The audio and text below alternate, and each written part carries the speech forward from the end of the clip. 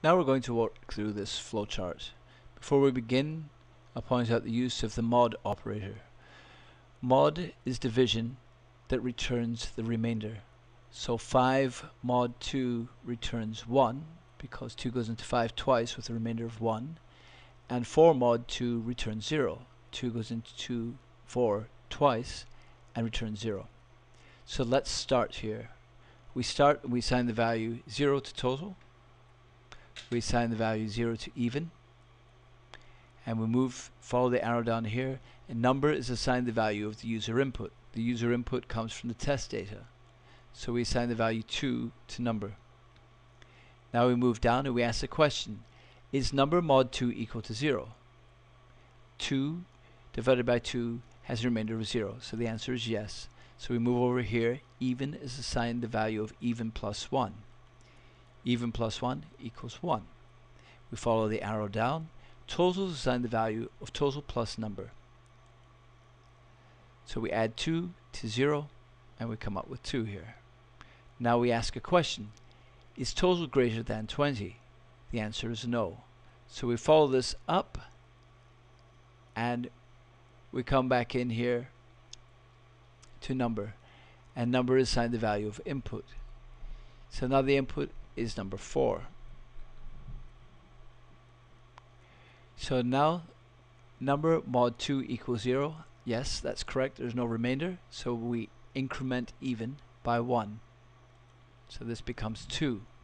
We follow the arrow down, and total is assigned the value of total plus number. The current value of total is 2. The current value of number is 4. Therefore 2 plus 4 equals 6. Now we come down here and we ask the question, is total greater than 20? No, it is not. So we come up here and we input the next number. The next number is 1. So number is assigned the value of 1. And we ask the question, number mod 2 is equal to 0. In this case, it's not equal to 0. So we come out this side and we move in and input the next number. The next number is 3. So we take the value 3 and we input it into number. And we ask the question again, number mod 2, is it equal to 0? No, it's not. There's a remainder of 1. So therefore we come out this side and we move in here and we input the next number. The next number is 10. So we input the number 10 and we ask the question, is 10 mod 2 equal to 0? It's an even number, so it is. We come out here and even is incremented again. We move down here. Total is assigned the value of total plus number. Total is currently 6. Number is currently 10. So therefore total is now 16.